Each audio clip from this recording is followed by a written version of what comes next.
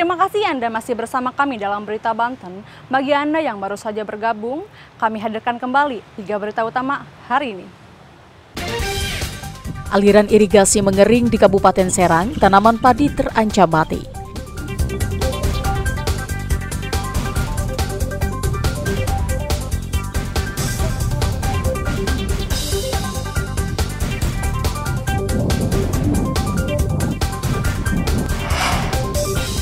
Diduga tercemar limbah pabrik ikan di Sungai Ciujung, Kabupaten Lebak mati.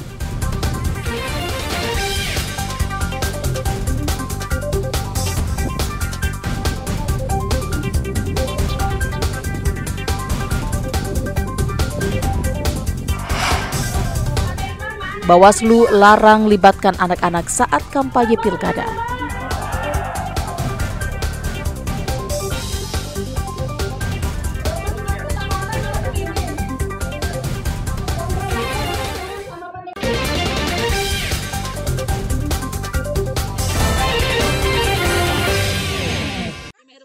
Sejumlah warga di Cileles, Kabupaten Lebak, dikagetkan dengan banyaknya ikan mati di Sungai Ciujung. Ikan yang mati tersebut sudah terjadi sejak beberapa hari terakhir.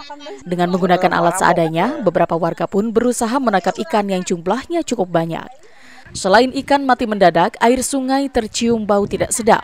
Peristiwa ini membuat sejumlah warga khawatir lantaran air sungai sering digunakan warga untuk kebutuhan sehari-hari seperti mandi dan mencuci. Menurut salah satu warga, peristiwa ini merupakan yang kedua kalinya sejak 1 bulan terakhir. Diduga pencemaran berasal dari limbah pabrik yang berada di hulu sungai. Terus lami? Ya, lauk 2 kali, 2 kali. Kumaha sih nama? Lauknya kumaha sih nama? Atuh marah lu kata. Udah lama tapi enggak? No, seminggu kan ganti itu.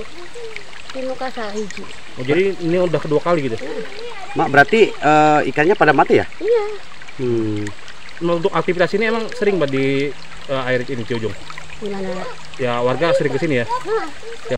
Warga berharap ada tindakan tegas dari pihak terkait agar aliran sungai di desa mereka bisa kembali jernih dan aman digunakan. Ariel Maranus Desa Jiwa Pratama melaporkan dari Lebak.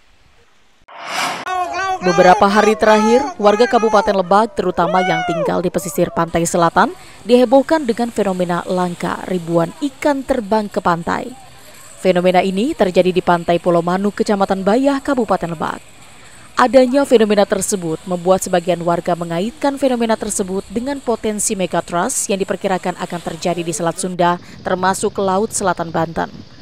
Namun menurut BPBD Kabupaten Lebak, fenomena ikan berterbangan ke daratan dipengaruhi perbedaan oksigen dan suhu air atau biasa disebut proses upwelling, yaitu adanya perbedaan kandungan oksigen dan suhu air di atas laut dan permukaan laut sehingga ikan naik ke permukaan untuk mencari oksigen. Fenomena ikan yang naik ke daratan memang secara ilmiah itu ada penjelasannya, hanya memang bisa disampaikan itu tidak terkait dengan apapun, apalagi aktivitas kebencanaan. Karena kalau misalnya dikaitkan dengan megatrust atau misalnya dengan tsunami, faktor pemicu tsunami itu kan gempa bumi, tektonik maupun juga gunung Merapi, letusan gunung Merapi baik di dasar laut, peristiwa vulkanis. Itu faktor-faktor yang bisa memicu terjadinya tsunami. BPBD juga menghimbau masyarakat untuk tetap tenang dan tidak mudah percaya dengan informasi yang banyak beredar dan belum dipastikan kebenarannya. Ariel Maranus dan Jiwa Pratama melaporkan dari Kabupaten Lebak.